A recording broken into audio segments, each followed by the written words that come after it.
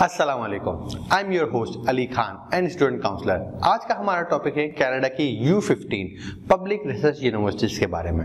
Many Pakistani aspirant अपनी bachelors और masters की डिग्री बाय रिसर्च करना चाहते हैं या MS लीडिंग टू PhD या PhD की डिग्री करना चाहते हैं, but they don't know how to apply and which country and which universities are offering such degrees.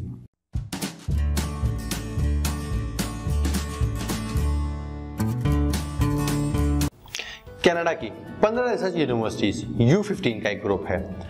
U15 Canada की 15 पब्लिक रिसर्च यूनिवर्सिटीज की एक एसोसिएशन है।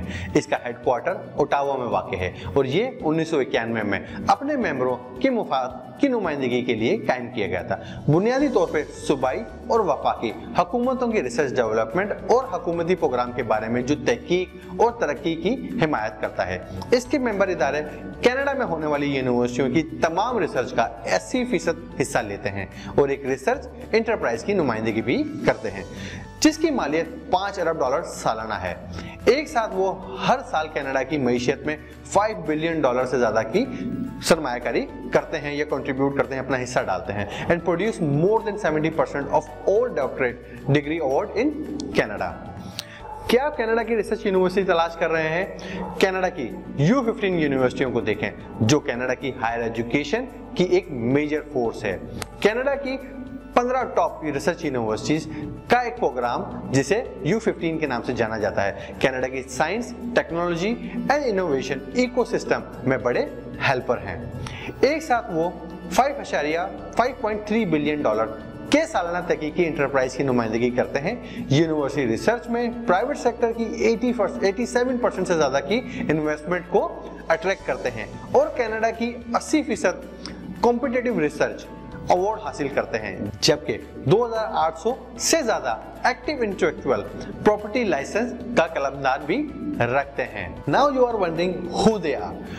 कौम की तहजीब और फिक्र वसूवत की अक्कासी करते हुए कनाडा की 15 रिसर्च बेस्ड यूनिवर्सिटी से कौम और दुनिया को दरपेश इंतहाई डीप चैलेंजेस का मुकाबला करने के लिए मुमताज जहन लाए जाते हैं। अब आप सोच रहे होंगे कनाडा की U15 में कौन कौन सी यूनिवर्सिटियां शामिल हैं। Here you go the list of 15 research universities. अगरचे हर अलग यूनिवर्सिटी अपनी रिसर्च को आगे बढ़ाने पर फोकस करती है, U15 एक डायरेक्टेड और इज्तिमाई मुफाद के लिए काम करता है। World class researcher use state of the art research infrastructure in order to make ground breaking discoveries. इजाफी तौर पर इसका मकसद कनाडा में और पूरी दुनिया में तवील मुद्दती रिसर्च पॉलिसी, पायदार आला तालीमी मयार की तरक्की को फरोग देना मकसद है। बैनुल अक़वामी सतह पर ये क्या करता है? U15 कनाडा का इंटरनेशनल रिसर्च कम्युनिटी 2014 में एक ग्लोबल नेटवर्क में शामिल हुआ था और उसके बाद ये एक असासा है। आलमी सतह पर यूनिवर्सिटी रिसर्चर U15 के मुफाद को आगे बढ़ाने के लिए पुरअज़्म है। Global network partners include, now you can see the domestic partner and stakeholders। U15 Canada पर किस तरह असरअंदाज करता है? ये जामियात ना सिर्फ कनाडा को जदीद तहकीक और जिद्दत फराहम करती है, बल्कि इनसे मईशत को भी तवक्कुआत मिलती हैं। कनाडा में 15 मेंबर यूनिवर्सिटीज के साथ साथ U15 आला तालीम और तहकीक और तरक्की के बारे में भी जरूरी मशवरे और तज़किया फराहम करता है।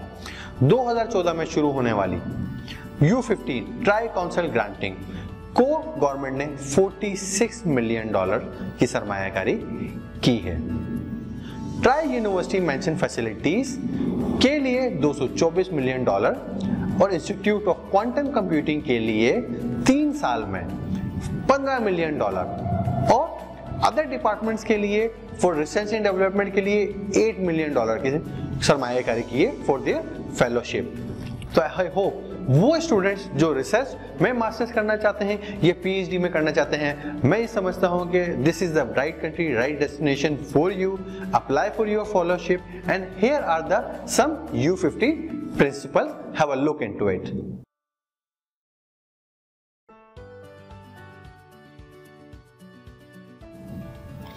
That's it for today. Thank you so much for watching. Don't forget to leave a comment below about the universities. We'll get back to you. Check out our previous video, subscribe our channel. Like always, happy learning from my side.